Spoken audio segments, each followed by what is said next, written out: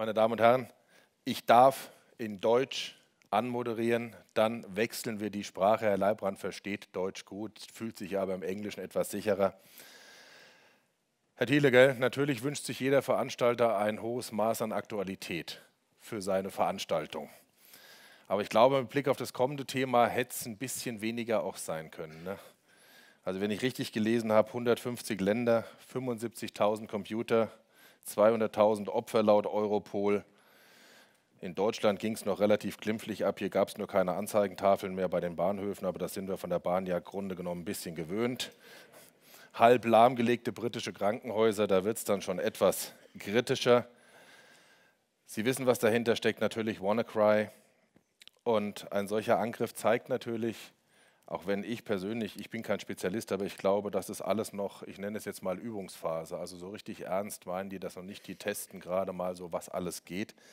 Das zeigt aber natürlich, wie verwundbar eine Gesellschaft ist, die sich immer mehr und immer weiter und immer schneller digitalisiert. Ganz einfach, weil Unternehmen, weil Institutionen ganz offensichtlich nicht gut genug, nicht ausreichend vorbereitet sind auf alle möglichen Bedrohungen. Denn man weiß ja nicht ganz genau, wo es herkommt. Banken und Finanzdienstleister, da ist das ein Riesenthema. Es gab einen größeren Fall, die Notenbank von Bangladesch, Sie alle wissen es. Viele, viele, viele Hunderte oder Tausende von kleinen Fällen, über die man gar nichts hört. Klar ist, Digitalisierung geht nur mit möglichst viel Informationssicherheit. Und Herr Leibbrandt, ich frage mich natürlich, können so große Systeme, wie wir sie brauchen, können relativ offene Systeme, die benutzt werden, kann da Zahlungsverkehr wirklich sicher sein? Und sind die Bösen den Guten nicht immer einen Schritt voraus? Ich freue mich jetzt auf Ihren digitalen Teufel. Bitte schön.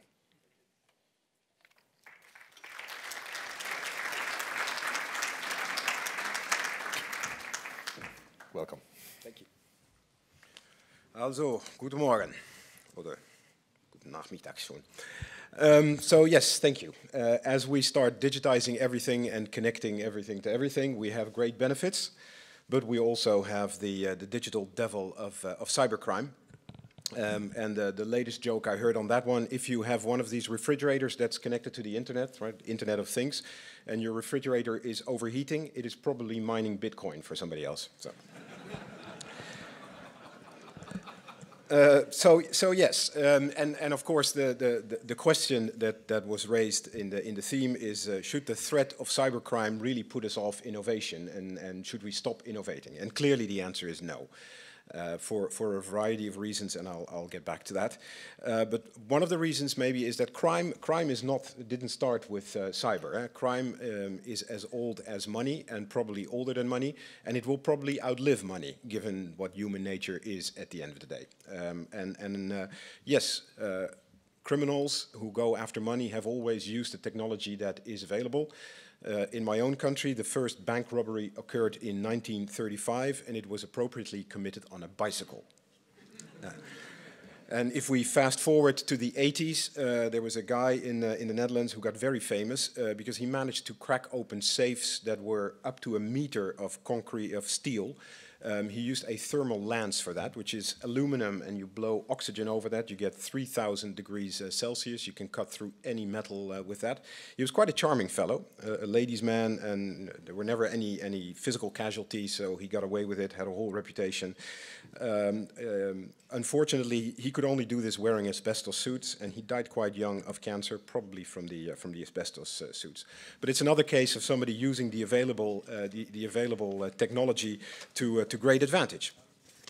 So yes, now we get to cybercrimes, and the crimes that we see today are simply the digital application of what used to be known as input fraud. And in the old days, you would probably forge signatures on an IOU, or there were famous thefts in the banking sector with falsified faxes. You get a fax instruction to the bank, please wire this much money from the account, and it would be a falsified fax with a falsified signature.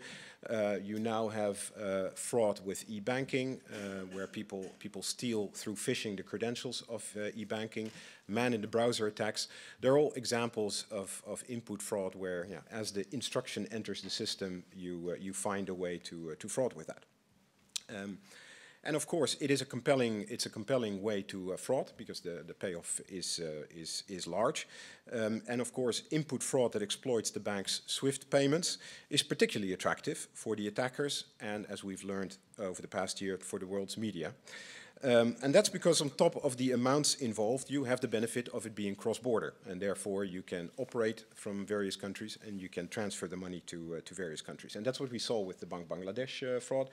They used essentially the input to the SWIFT process, the SWIFT terminal, obtained the credentials, sent false instructions to use their US dollar account with the Federal Reserve and transfer that money to the Philippines, where it was paid out in cash by a casino. So clearly, there are a number of questions you can ask yourself, but for me, the most relevant question, I'm a mathematician by origin, and for mathematicians, the first question is always, is this problem solvable?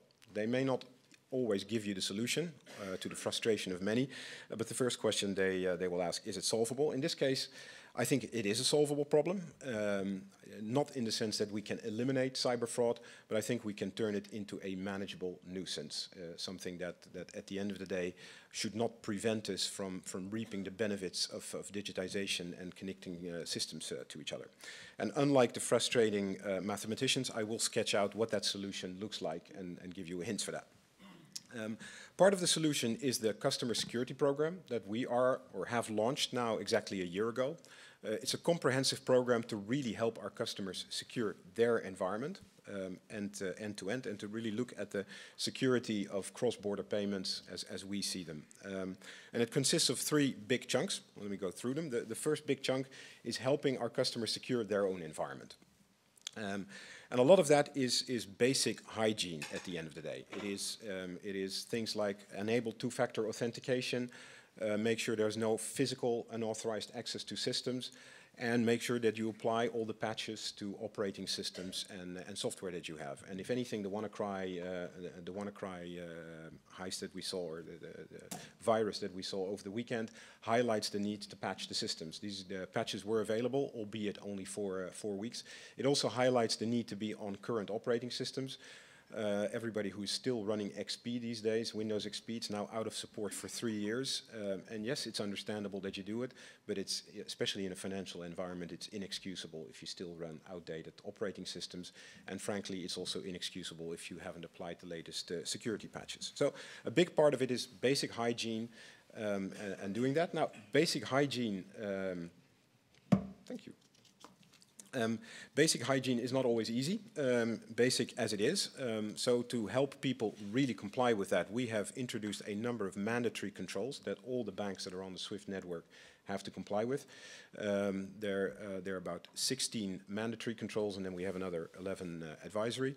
And those controls are all about their own environment. And it includes things like the latest updates and security patches, enabling multi-factor authentication, the physical accessibility of the systems, network segregation, segregation of duties. It's a combination of IT measures and procedural measures, IT awareness, IT programs in the bank, etc. So that's a first part of that program, and we'll make compliance with those controls visible both to the overseers and to the other banks that these banks do business with, their counterparties on the network. So that's the first part of the program. Second part of the program really is about payment flows and monitoring those payment flows. It's important that all the banks look at outgoing and incoming payments, do reconciliation at the end of the day or during the day to see if there are anomalies there. Check payments for strange things. We've introduced a number of tools to help with that. One of them is the daily validation report. Banks can ask at the end of the day, what have we done over SWIFT, and they can immediately reconcile that with what they see. And if there are gaps there, they should probably take action. We're going to come out next year with a program, a product that allows them to set settings, so we will stop payments on their behalf if they meet certain parameters. If they're over a certain amount, if they're out of office hours, there are a number of things you can do, and you can ask us to stop payments that do not comply with basic parameters as a way to offer extra protection, especially to smaller banks in less sophisticated environments. So we have a number of products to help with that, but at the end of the day, a big part is the bank themselves monitor these payment flows and exercise these controls. And then the third part, also very important, and up and running for a while now, is information sharing. Information sharing on a global basis. These criminals operate on a global basis. We've seen now other hacks like the Bangladesh bank. We see them in multiple jurisdictions. So these people clearly operate globally, and that means that as a response, you have to really share information globally. So we asked that all the banks that are affected with things like the Bangladesh bank fraud share that with us, and they do. And we then take that information, we analyze it, and we make the results available to our community. Indications of compromise, IOCs, TTPs, tools, techniques, and procedures, modus operandi, etc. We share that, and that way people can protect themselves against these attacks. And that has seen good results so far. We've seen a number of attacks that are being prevented because people are more vigilant, but also because of the controls that have been put in place, alarms that we put in our software that others put in place there, etc. I'm not going to claim victory yet on this one, but at least we have reasons to believe that we're making progress and that the information sharing and the other parts of the program are really going to help. Now, they're not going to be the full story at the end of the day. I think there are a few more things that are needed, and those operate not so much on purely the SWIFT basis, but they really take a holistic view of the international banking system almost. We are part of a larger ecosystem of international trade, international financial flows, stock exchanges, etc., by which the world conducts its finance. That is an ecosystem where we play a messaging, an information transfer role. There are other networks, and there are lots of other parties involved. The security of that system is important for all countries, and therefore we think it's important to cooperate on two further controls. One all the way at the beginning of these end-to-end flows, and the other one at the end. The one at the beginning has to do with catching the bad guys. That's not easy for a variety of reasons. It is a task of law enforcement, but it's not easy because one, attribution is hard, and second, many of these criminals operate from countries where it's not easy to get at them. At the same time, it is crucial that the international community takes action on this one. At the end of the day, it's in the interest of everybody. We see banks being involved in all jurisdictions, including some of the jurisdictions that are typically known for harboring hackers. So we think there is a platform to go after the bad guys by cooperation between law enforcement, and efforts are happening there.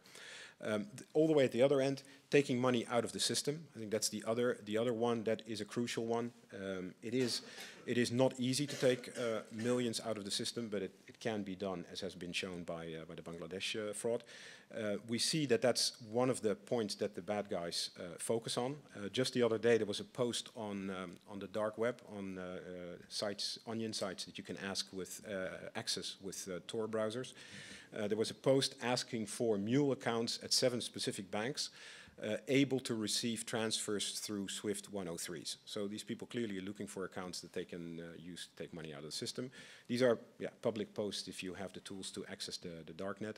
So in this case, we were able to get it with other banks to notify these banks, etc.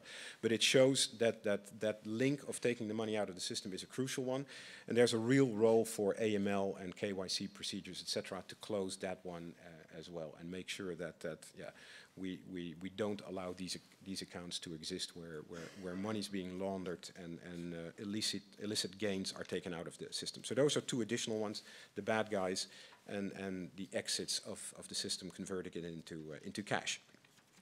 So that is a concerted effort. At the end of the day, it's a big effort for us as a cooperative. To give you an idea, this involves 10,000 banks that are connected to SWIFT.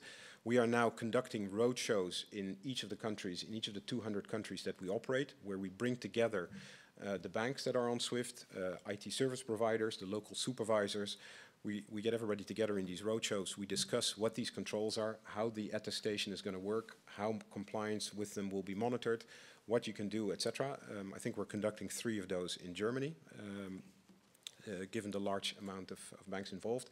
In total, our estimate is that globally about 30,000 people will be attending these roadshows. So this is a fairly massive effort for us, together with the information sharing. Last month, we launched the formal SWIFT ISAC portal, as we call it.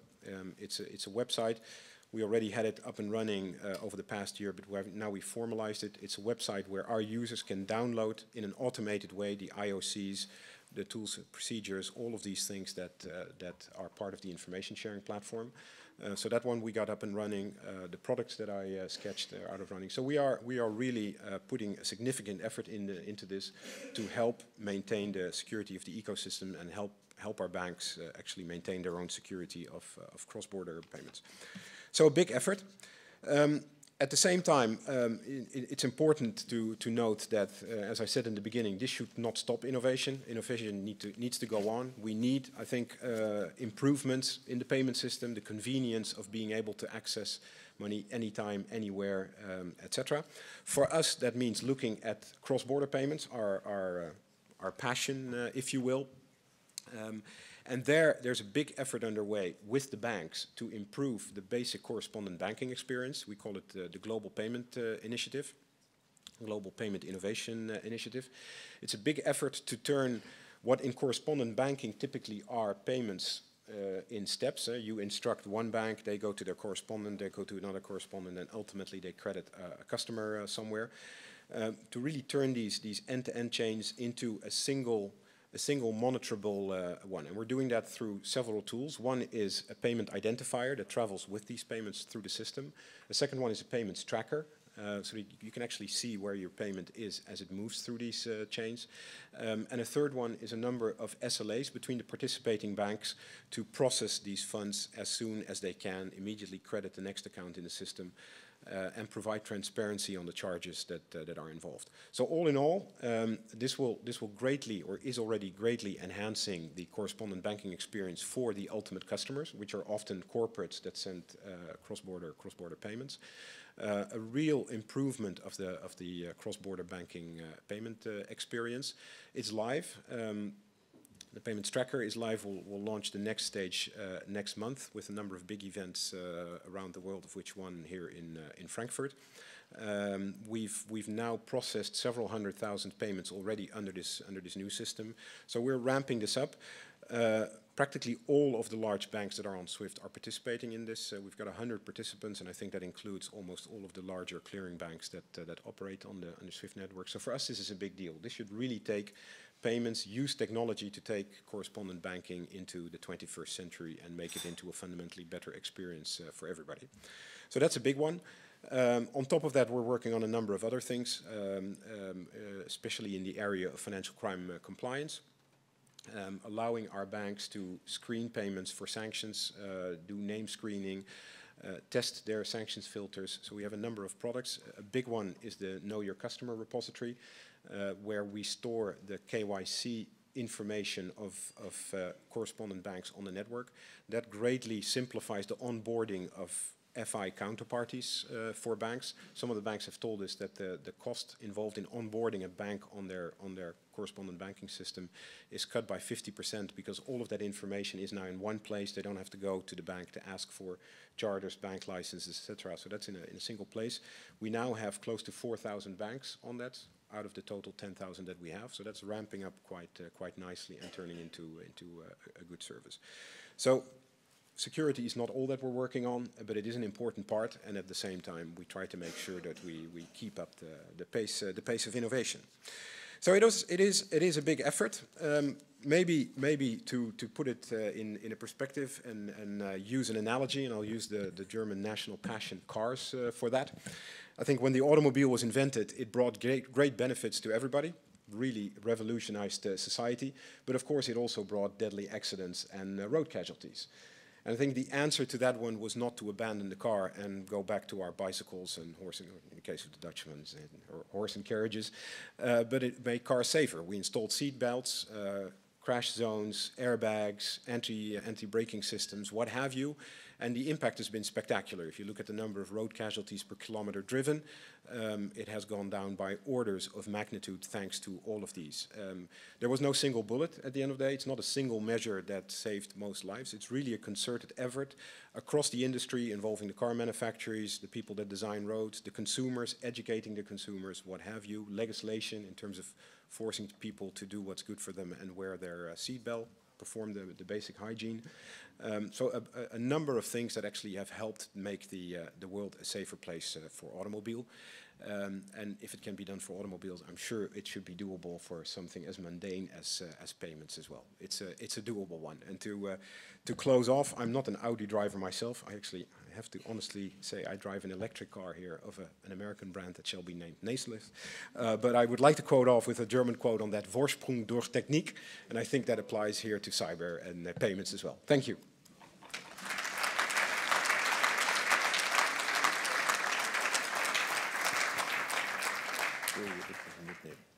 Das muss ich auch mitnehmen.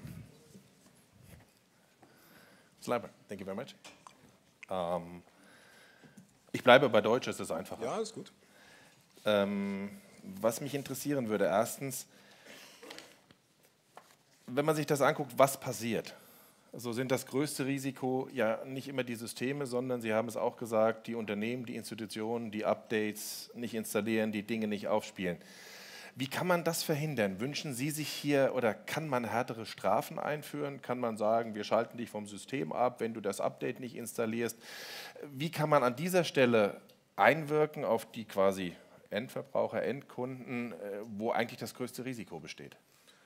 There are a number of ways. One is, at the end of the day, these are banks, right? So we have to assume banks or the biggest risk is on themselves, as we saw in Bangladesh. So we should assume that they have the incentives to comply with these things.